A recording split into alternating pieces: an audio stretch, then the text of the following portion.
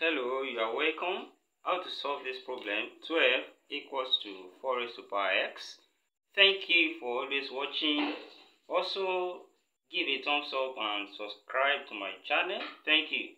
From here, let's take the log on both sides. So here we have log 12 equals to log 4 raised to power x. So taking the log on both sides, we have this. Then when we apply the law of logarithm, this power law from log m raised to power p, the power of p can be taken to the back and we have p log m. So when we apply that here, this x comes to the back here and this becomes log 12 equals to x log 4. And from in the next step, we can separate log 4 under this place by dividing both sides by log 4. So divide this side by log 4. Also divide this side by log 4.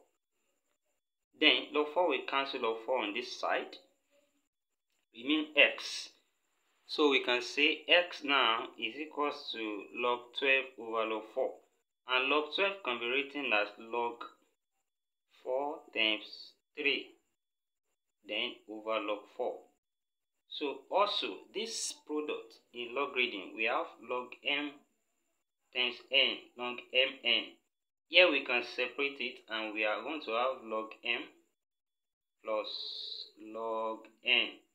So this is product law. Then when we apply that, this is x equals to log 4 plus log 3.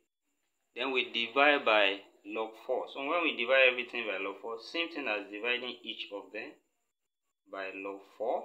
Then divide by log 4 here. Then log 4 divided by log 4 will give us 1. So here we give us 1. Then x is now equals to 1 plus log 3 over log 4 can be written as log 2 raised to power 2. Because 2 raised to power 2 there is 4. Then when we take 2 to the back, from the power law, so x will now be equals to 1 plus log 3 over 2 log 2.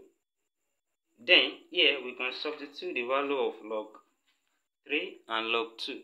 So log 3 is equals to 0.4771.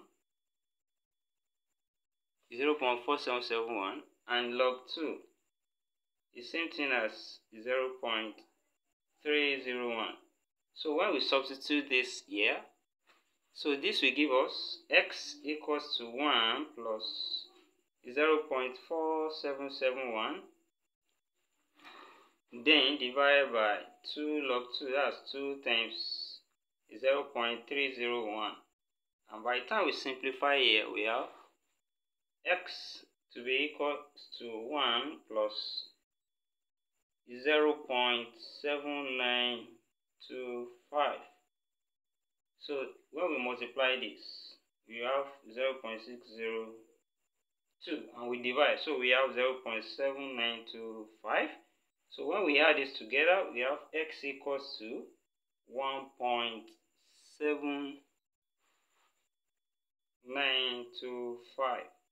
And here we get the approximate value of x. So we can check for x in the problem given and we discover that what we have, that is 12 equals to 4 raised to power x. The value of x we get here will be approximately 12. And thank you for watching. Don't forget to subscribe and also like this video. You can also share as well, and if you have a comment, you can please put it in the comment section. See you in the next class and bye for now.